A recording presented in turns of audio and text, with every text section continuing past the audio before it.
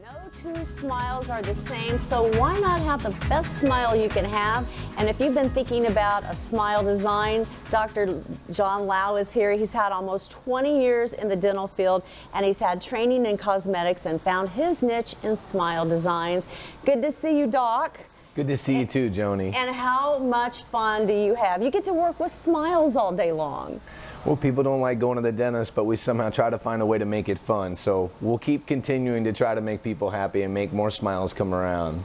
Now we're talking about smile designs today, and you've been consulting with me because I'm thinking about doing, you know, just a few things out there. But when you actually talk about smile designs, I know that that can encompass a lot of different areas. So why don't we just talk about, first of all, what are some of the issues that you can actually enhance with a smile design?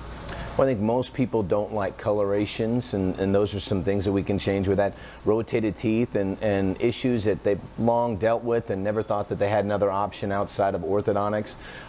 These are probably the biggest things that we run into and address. But we have a lot of different issues. Sometimes people have spaces between their teeth. One way or another, we can fix it and make it better. Yeah, and there are several different treatments that you can do, right? Many different ways that you can approach it, and a lot of times it comes down to, we always open with, if you could wave a magic wand, what would you like to do to your teeth? And I think it's a great way to give people an opportunity to see, is this something there that they want to be able to make better? What can I do? So it's a wide open range of things we can do to make people better. Let's talk about the smile design that you're doing with me. Now, these obviously aren't going to be the teeth that I'm wearing, but talk a little bit, you know, about the treatment process. Okay.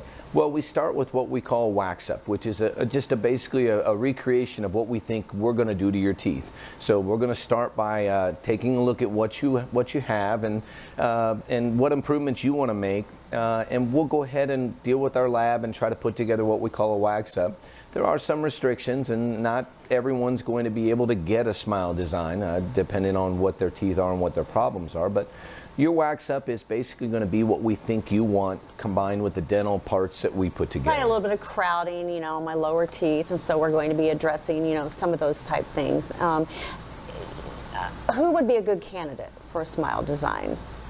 I think someone that grew up with, we used to have tetracycline staining as a child. Sometimes kids would have this and they'd have real dark stained teeth, and they always felt like that was something they just had to deal with. Well, now we have all kinds of different opportunities to hide that and make it go away.